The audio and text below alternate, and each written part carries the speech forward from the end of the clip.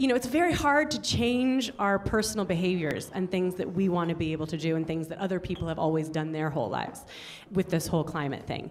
And I kind of feel like our society thinks about climate in the way that society in the 80s, like early 80s, was thinking about smoking, right? Like all signs, all the facts, all the science pointed one way with like a big shiny arrow blinking, and people were still like, oh, I like it.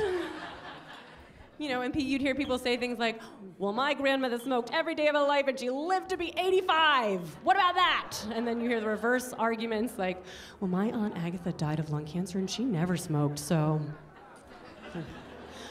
what do I do with my hands?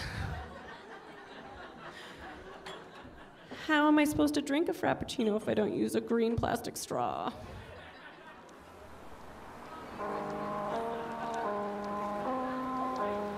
Welcome to You're Up Next, a podcast by Bright Club Ireland that explores what comedy can do for research and society. I'm your host, Jessamine Fairfield, and I'm a physicist, comedian, and sometimes social activist. In this second season of You're Up Next, we're exploring some important topics through the lenses of science and humor. In this episode, we're talking about climate change. When you think about big, scary issues, it doesn't really get any bigger and scarier than climate change. Even compared to the COVID-19 pandemic, climate change can disrupt more lives, kill more people, and affect not just our generation, but every generation going forward. The science is complex, but the takeaways are clear. Human activity is changing the world around us, warming the air, affecting the oceans, and we have already passed the point of no return. The question now is not about the science, it's about finding political, economic, and leadership strategies to minimize damage. It's literally about the fate of the world. So, is cracking jokes really the right move, or does it make people feel that climate change itself is a joke? Last year at Bright Club Ireland, we paired researchers with comedians and asked them to write something funny about climate change. Everyone agreed it wasn't easy. At this point, most of the science of climate change is not especially surprising to most people, and it's a genuinely pretty depressing topic. One possible approach could have been making fun of climate change deniers, basically using humor to form an in-group with people who already agreed with the comedian's perspective. But nobody wanted to do that, both because it felt like kind of a cheap laugh, and also it wouldn't actually help anything. If comedy is so great at getting people to see from a new perspective, why use it to only talk to the people who agree with you? What I found really brilliant was when the comedians dove straight into the emotional difficulty of the topic. Why do we think about carbon footprint on showy choices like travel, but not on smaller choices like the food or clothes we buy? How can we reconcile wanting to have children with wanting the world to be a beautiful and equitable place for those children, when population growth is such a driver for climate change? And especially, how do we come to terms with the idea that our individual actions may not be enough to stop climate change, so we as individual citizens have to figure out how to make changes at the corporate or governmental level? It turns out that while climate change itself is a huge and complex problem, that also means that there are a huge number of possible solutions that can help change things. So we're talking to someone who knows a lot about those solutions across academia, government, and industry, and has seen the difficulties and possibilities of making change across the world. Our guest today is Dr. Rose Mutiso, the CEO of the Mawazo Institute and a good friend of mine. I am a Kenyan person with ties to the US and now the UK, kind of a little bit all over the place. But my work and my heart is mostly centered around African issues. I have an academic background in material science and applied physics, which is how I know you, Jessamine, in case you've forgotten, our shared research interests from way back when, and kind of pivoted that background into slightly broader work at the intersection of energy technology, energy policy, climate change, and development. So trying to think about how innovation and research ties into energy technologies, including renewable energy solutions and batteries and all of that good stuff. But then also what are the policy levers and considerations that make these technologies a reality? And then lastly, how do we square away issues of equity and development in poor countries tied to energy and climate change?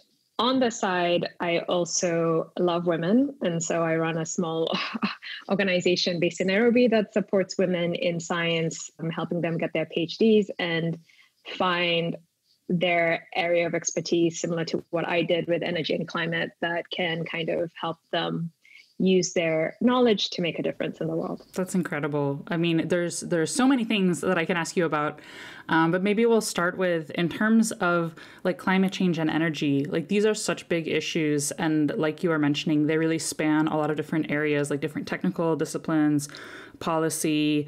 How do we find a way in to thinking and acting on those issues?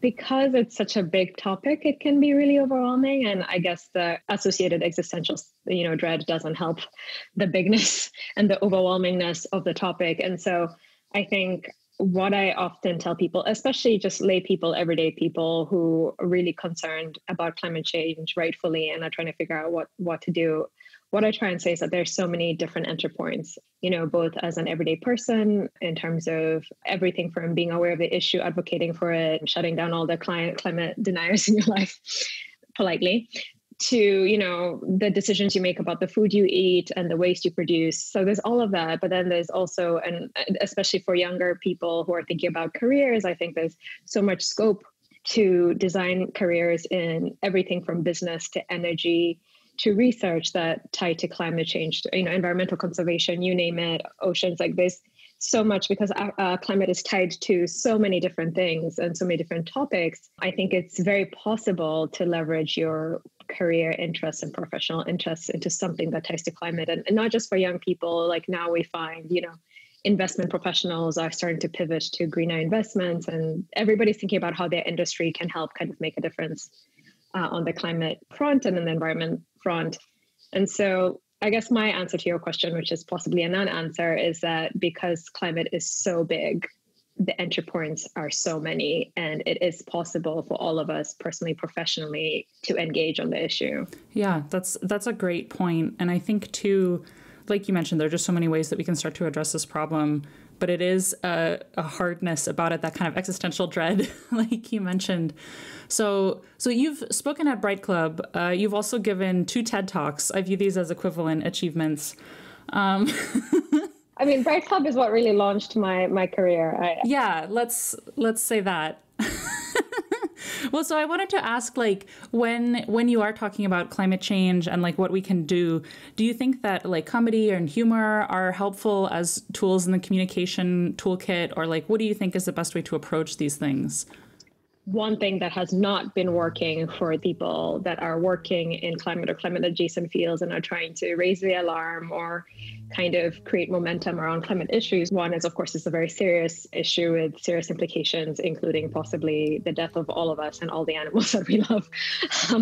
But then also, there's embedded in the way we've thought about climate change and talked about climate change has been a lot of kind of exclusivity, technical language, jargon, snobbiness, kind of taking self-righteousness, taking ourselves too seriously.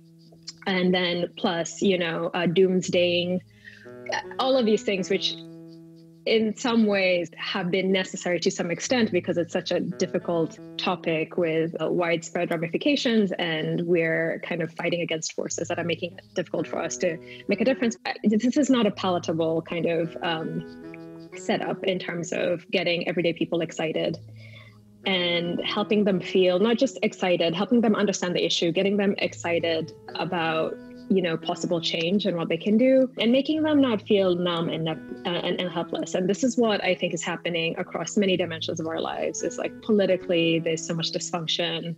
There's so many crises that people are just kind of sad and overwhelmed and numb. And so I think comedy could really be a great approach to bring some light into the conversation, provide an entryway for people to engage with like the meatier bits of it without feeling right off the bat like this is too much, I can't handle it, I just want to wear my pajamas and not get out of bed. Wait, maybe I'm talking about COVID, I don't know. And actually one example I love to give is COP21, which was the Paris Climate Agreement, which is one of the biggest step we've made as a global community on climate change. This is when a lot of countries came forward and said climate change is real and these are the actions we want to make. And after many years of kind of diplomatic logjam, and the woman at the center of it is this woman, Cristina Figueres, who is dynamic and smart and full of energy and, you know, serious. And, you know, she's no nonsense in many ways, but she's such a lighthearted, positive presence. And I read this brilliant feature about her. Unfortunately, I haven't met her, about how she really balances that like message of this is serious, make a difference with, you know, good humor, lightheartedness. Like there are anecdotes about her dancing with her team, you know, because, you know, I think she really recognizes that, you know, climate is one of those topics where you have to get people to feel like it's so serious, like it's already too late, everything is over, but then also there's something you can still do. And I think humor and lightheartedness are kind of one of the levers you could use to square this kind of almost contradictory tension. You're like unique among people I know in that you sort of have worked on the academic side of some of these issues. You've worked on the governmental side. I remember you were in a congressman's office, and then you were in the Department of Energy in the U.S. government, right? And now you are running a non-governmental organization, like a nonprofit in Kenya. So like this is kind of an amazing perspective because you've seen the same issue from so many sides. Like, what do you see as some of the differences or maybe different strengths in approaching something like climate change from those different angles? It's a really interesting question because I don't want to prioritize one way over the other because everything is needed. We need the really grassroots kind of community activism.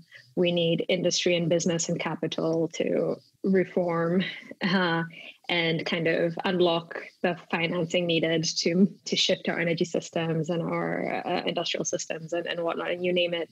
We need research and diverse players in the research and innovation space, whether it's in universities or in labs, in industry, whatnot. We need a lot of people thinking about it and innovating and having kind of fresh perspectives. And so all of these are really important, but I would say before I went into Washington, D.C. and worked in government, I really did not appreciate how big of a role government policy plays in all of this. And so I think government is one of those kind of somewhat opaque things that many of us don't really understand. Maybe you might have a vague sense of its importance, or maybe if you're on the other side of the spectrum, that it's just like these kind of awful bloated bureaucracies taking a lot of money, not doing anything.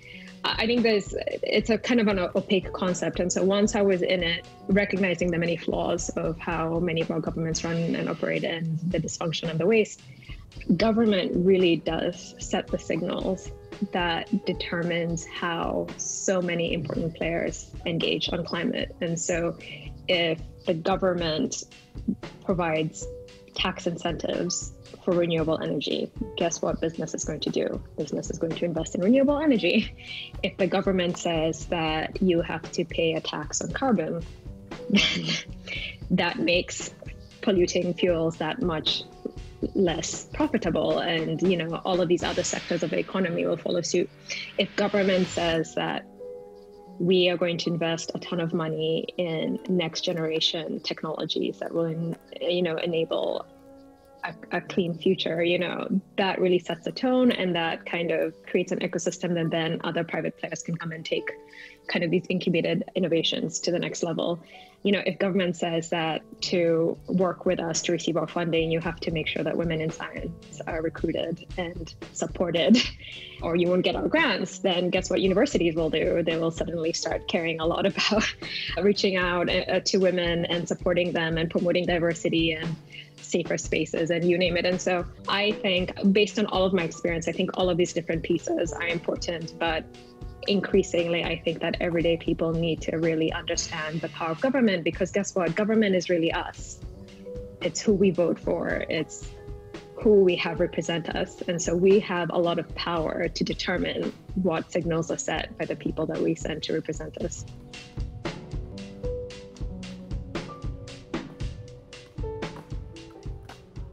Am I remembering correctly that like you were in an office in DOE that was doing renewables in developing countries, And then that whole project was like dissolved when the Trump administration came in. Am I remembering that correctly? I mean, more or less. Basically, I was in this international clean energy and climate office that was all about the clean energy part of our international diplomacy. So not just in developing countries, it was also the people that we sent to climate negotiations, collaborations, bilateral collaborations. So, US and India coming up with kind of arrangements. Okay, how can we help each other meet clean energy goals and stuff like that? So all of that was encapsulated in this office that I worked in. A lot of international collaboration, and a lot of that was ground to a halt with the Trump administration, and now is starting to be revived under the Biden administration, which is really exciting. Yeah, that's wonderful. And I feel like seeing all that kind of go away under one administration must have really been a kind of laugh so you don't cry situation. And I think this is a thing. To some extent, the markets are moving in the direction of climate. I think it's almost becoming a little bit fashionable, and maybe sometimes people get a little skeptical when big business is like, oh, look what we care about. It's kind of like when everybody suddenly cared about, I don't know, women, or like for, I don't know, some online shopping outlet is sending you emails about Black Lives Matter. So sometimes like business can be, we have to, we're not wrong in being a little bit suspicious about the intention, but on climate, there has been a massive shift. I mean, just a few weeks ago, General Motors in the US had made a massive commitment to have the entire fleet be electric. Even BP, like it's a massive petrol company, has like this like net zero going green strategy. I'm still trying to kind of like reverse engineer how they're going to do it in my mind, but still, even without government, I think other players, including business and industry and finance that, obviously are massive drivers, are starting to take climate seriously. But, business will only go as far as their profits will take them, and which is why government needs to create the regulations and the incentives that really enable the big shifts that we need. Yeah, absolutely. And then, like you mentioned a few times, right, about like the role of women in all of this, and both in terms of like genuine change and also in terms of whitewashing or pinkwashing. That's the term. Companies and governments who want to look like they're doing a good job. And obviously in terms of the Mawazo Institute, your nonprofit in Kenya, like you guys are doing a huge amount in this space. So could you just talk a little bit about the role of women in addressing things like climate change? I think it really comes down to how we're socialized. And how we're socialized is we're treated poorly by society. We're on the wrong end of the power dynamic often, and which means I think that just gives us special insights into the things that are wrong in society, the things that are difficult, just having kind of special sight because of like where we fit in society. So just acknowledging that women are kind of full spectrum individuals who are great and complex and are capable of, all sorts of behavior. I'll say, I think women fit into this problem. One, I think it's just broadening, as I said, the problem definitions and just a different perspective about, because men really about the problem. Men really dominate in, say, politics and business for many complicated reasons that we won't get into now. And so in our work, we find there's actually research that shows in places like Africa, women leaders prioritize issues that affect families. There's even research that shows that women-led administrations are more peaceful, kind of pursue violent or military interventions less. And again, I don't. There are many complex reasons for that, but I think it's just like a different vantage point, a different socialization, a different approach, kind of the issues that touch our lives are slightly different. And hopefully one day we'll live in a world where that won't be so much the case, but that's kind of the situation now. And, climate change is definitely an issue that requires a really broad view. Just, for example, the fact that poor, vulnerable people are very much vulnerable to climate change.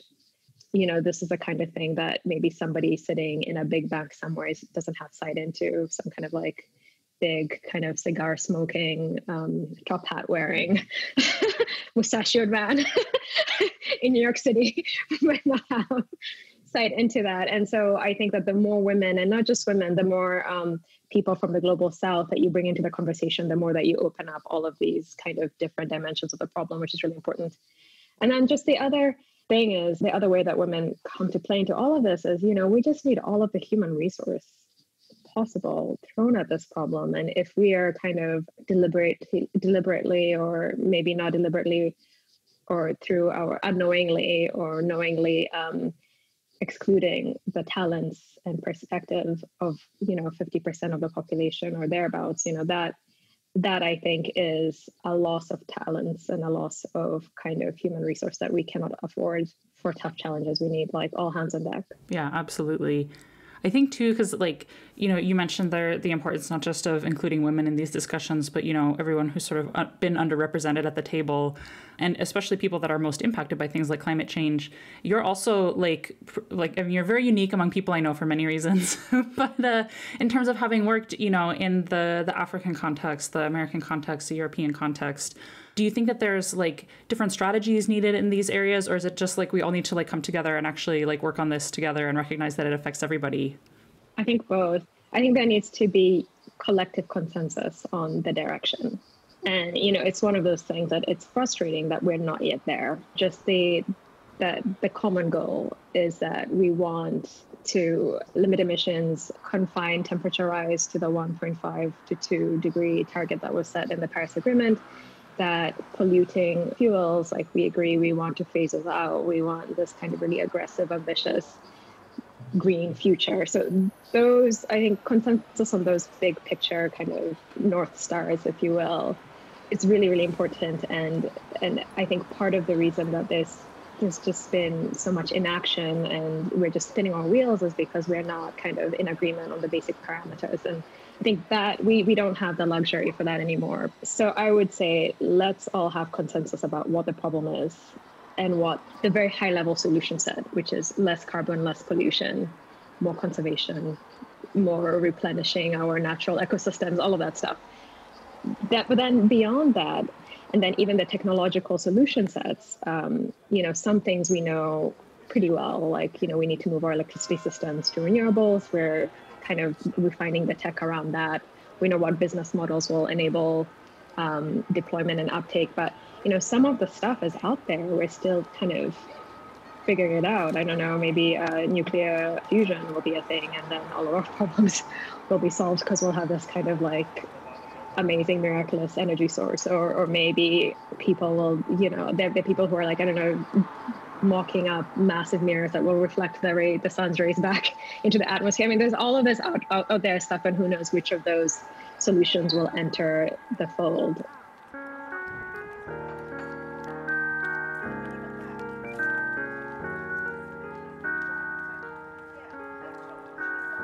So, as much as people experience a lot of anxiety around climate change and how to stop it, there's been research showing that fear-based messaging enhances this and can actually foster apathy, powerlessness, and a sense that it's someone else's job to fix things. But we all have a part to play, and using more positive and comedic forms of communication has been shown to humanize the issues, acknowledge the emotional challenges, and inspire a commitment to act. Humor diffuses despair, which helps us bring everyone to the table in fighting these big societal challenges.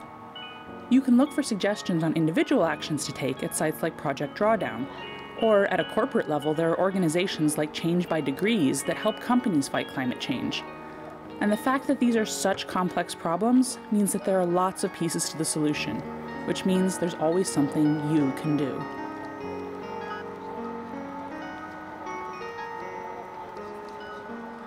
This episode was made possible by support from the Community Knowledge Initiative, the Quorum Medical Device Research Centre, the Research Office at NUI Galway, and Science Foundation Ireland. We're grateful to our guests, our host, which is me, Jessamine Fairfield, our producers, Morris and Sean, and to you, our listeners, and our Bright Club Ireland community.